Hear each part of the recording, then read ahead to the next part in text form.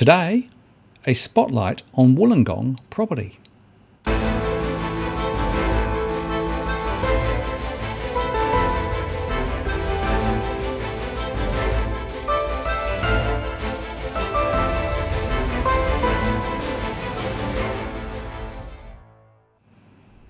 Hello again, it's Martin North from Digital Finance Analytics. Welcome to this post covering finance and property news with a distinctively Australian flavour.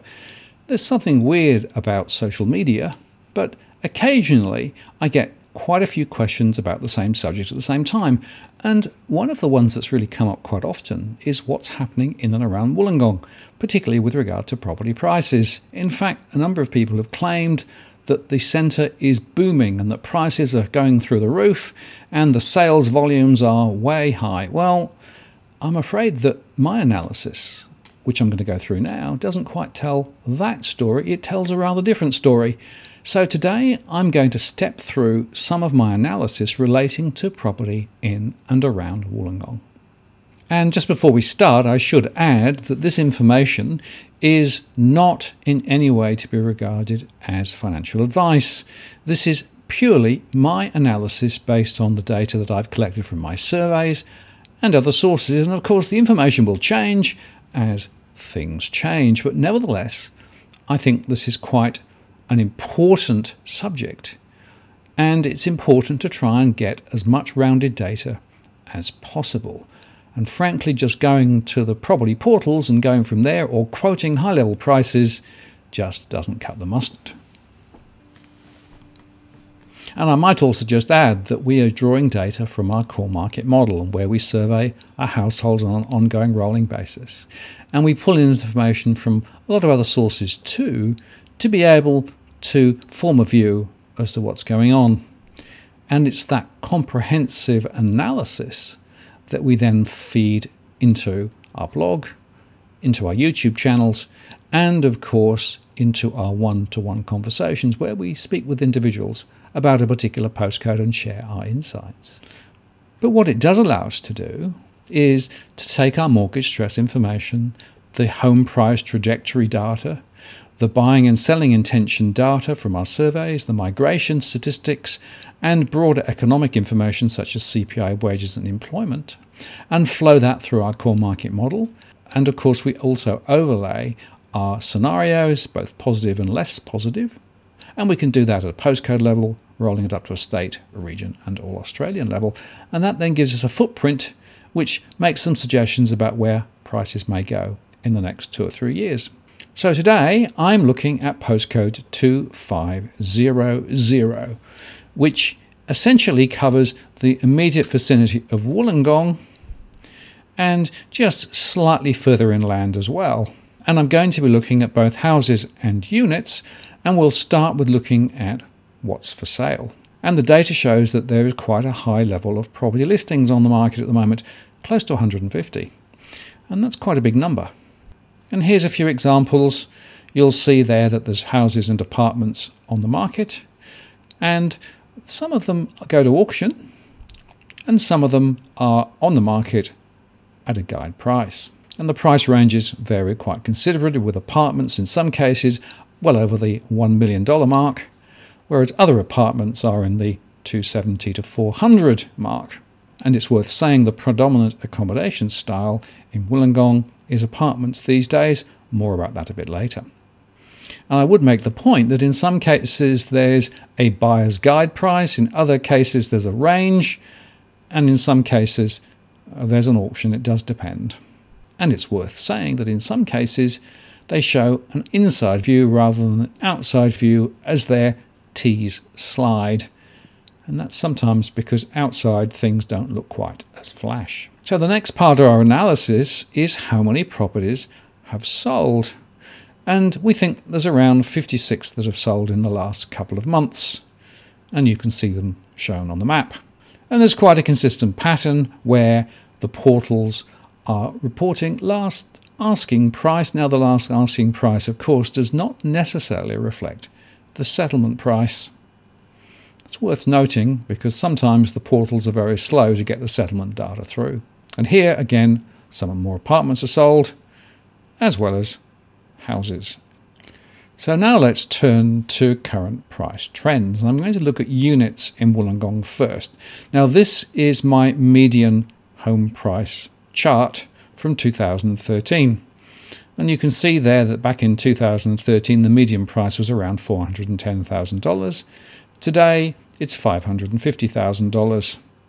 But if you look at the trajectory between 2013 to 2020, you can see that there were some years, like in 2015 and 2017, where prices on average rose consistently, 15.3% in 2015 and 11.4% in 2017. And in fact, prices reached a peak in 2017 of $585,000. But since then, in 2018 they slipped a little, in 2019 they slipped some more, and so far in 2020 they're flat. So if you bought back in 2017, you could well be in negative equity now if you have a big mortgage. And overall, if you look at the average gain from 2013 to 2020, that's 4.3%, or 2.4% after inflation, but that's all to do with gains in the earlier part of the decade. Now, one source of information which I turn to very often is the Valuer General data, and this shows all settled properties in the particular location. This is units, and you can see that there's quite a long list of properties that settled over the last few months, and that the price ranges do vary from 1.8 to 2.3 million, down to 455, 453, 415, 490. And that's a warning, of course. That means that median prices always tend to be somewhere in the middle, but it doesn't necessarily tell you too much about the spread of prices. And there will be the odd property that went very high and others that probably sold well below average. Nevertheless, I think the median is the least worst way of trying to measure what's going on. Let's look at houses now in the same area. And there, back in 2013, the average house price was $500,000. Today, it's $895,000. But again, you can see that in 2014 and 2016, there were very significant rises. Some rises too in 2017, but since then, in 2018, it went up in median terms by 0.6%, in 2019 up 2.8%, and down so far in 2020 by 3.2%. And once again, that shows us that whilst the average gain is 8.3% or 6.4% after inflation, it's all about those earlier years. Since 2018, where prices hit an all-time high, they've gone pretty much nowhere at all. And once again, we can look at the Valuer General data, which shows the sales between October 2019 and October 2020. And of course, again, purchase prices do vary, as you would expect, but there are some pretty large numbers, over 2 million, over 3 million, and there's one there at 9.5 million, but I think we need to be a little bit careful about that particular property, because if you look at it, it's a very large area. So that may not be very representative. That's why the median helps to iron out some of the outliers. Now, I will just quickly look at Coniston, which is just inland from Wollongong Harbour. And there, prices were $295,000 back in 2013 to $495,000 in 2020. This is for units. And the average gain is 8.3% or 6.4% after inflation. And once again, you can see that 2015 was clearly a strong year, as was 2017. There was growth in 2018, but there were slides in 2016, 2019, and a rise in 2020. As a result, the gain is 8.3% over those periods, or 6.4% after inflation. Now, there are less transactions in that particular part of 2500, and they're all listed there.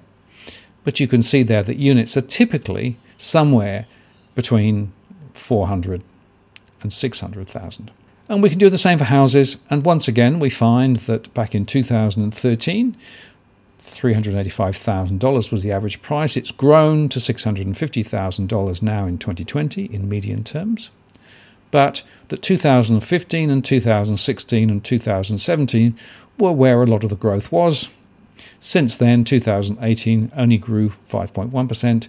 It fell by 10% in 2019, and it's just up very slightly so far in 2020. As a result, the total gain is 7.7%, whilst the after inflation number is 5.7%. And once again, the Valuer General data shows that there's quite a range of houses from $1 million down to prices closer to 400,000.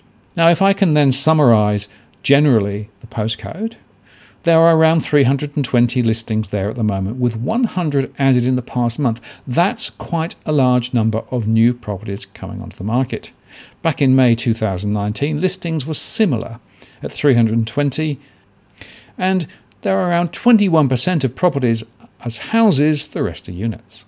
Now, for gross yields from a rental perspective for houses, it's sitting at around 3.5%, and that's a slide from 3.9% last year. The net yield is around 2.05% and is falling, whereas gross yields on units is around 3.9%, and that's the same as last year at 3.9%, and the net yield is slightly higher than for houses at 2.75% and is steady. Now, of course, those yields are not corrected for inflation. If you add inflation in too, the net yields are still not very flash, and quite a few people are in negative yield on a cash flow basis. The rents for houses are rising slightly, up 3% in the last quarter, with a typical rent of $530 per week, whilst the rents for units are rising up 4% over the past quarter, with a typical rent of $440 per week. The vacancy rates are sitting at currently around 1.6%, compared with 2.2% in mid-May 2019, and there are around 160 vacancies currently reported, compared with 220 last year. Turning to asking prices on houses, they're actually flat at the moment, with a typical house price of around $780,000, and the average settlement comes in at around 4% lower than the asking price.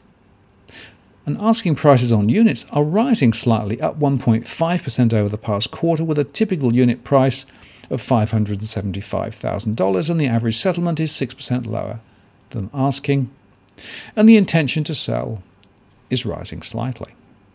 Now, we can also look at our mortgage stress data, and what I've done here is I've pulled the information out for 2500, and I've also put it up for 2300, which is the area around Newcastle, because I'm often asked about the relativities between those two postcodes.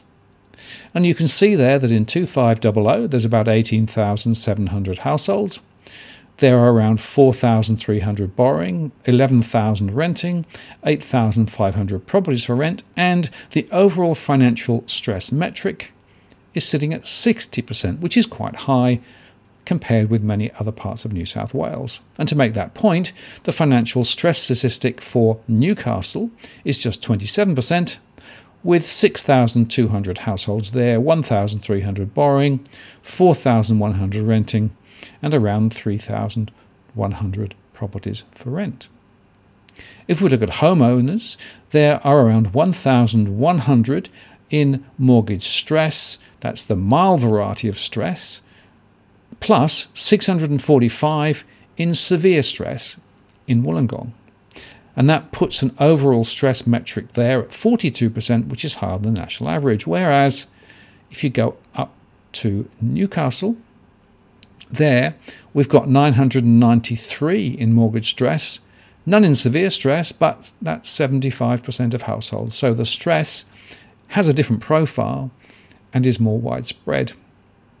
As a result, the defaults at 3% are slightly higher than in Wollongong at 2%.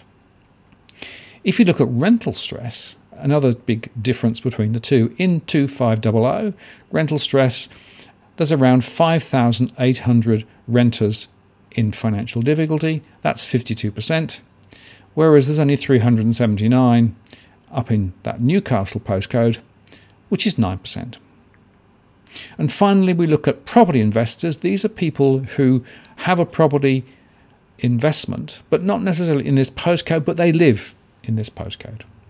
And there are 3,600 stressed investors, of which 645 are severely stressed, which translates to 55% of property investors living in 2500 in difficulty. And that compares to 328, or 23%, up in Newcastle. And the other thing I've done is just plotted my mid-price scenario for the two postcodes. So the lighter blue is Newcastle, the darker colour is Wollongong. And you can see there that over 3 years, my mid case is still for more price corrections in Wollongong and deeper falls relative to Newcastle. And then we can look at our price scenario for Wollongong. And the way to read this chart is that we have our different scenarios. In the best case scenario, where the virus is under control and all of the economic stimulus works and we get the economy back quickly and unemployment drops dramatically, in that scenario we could see prices drop just a few percent next year and then pretty much hold their values. On the other hand, if we get more virus, if we have deeper economic issues, if the international borders remain shut for the next year or two, then the scenario is more like a 15% fall next year and perhaps even a 30% fall over 3 years. Now I take my midpoint, my base case, and in that base case, the dotted line, we're looking at about a 17% fall overall for property in Wollongong. Now what happens, of course, is that that then gets translated to both units and houses, but not to the same extent. So we can then display our projections for Wollongong units, which is for another fall, 13% fall over the next year, and then small falls the next 2 years to bring prices back to where they were in 2015. On the other hand, houses look as though the falls will be much less noticeable, down 7.9% over the next year, and then just 3% or 1.8%, taking prices back to where they were in 2017. Whereas if you look at Coniston, there, again for units, we do see another fall over the next year, down 13%, followed by 5% and 3%, and that would take prices back to where they were in 2019. And finally, Coniston Houses shows a small fall in 2021, then a further small fall in 2022, and then a very minor fall in 2023 to take prices back to where they were in 2016. Now, I should say, if you have a more positive view of the economy and the government stimulus, then of course those falls are overstated. But I have updated the information based on the latest information I have available and will continue to refresh that data each month. So the point I really want to leave you with when looking at Wollongong is that there is still quite a supply of properties coming onto the market, that prices are not roaring away at the moment, and indeed transaction volumes are still relatively quiet compared with where they were last year or the year before. So there is very little sign here of a property market that is really roaring away, and I see that pretty consistently across many regional centres where people are claiming that the market is recovered and is going to new highs. Haven't seen that yet in Wollongong, haven't seen it yet in many other places.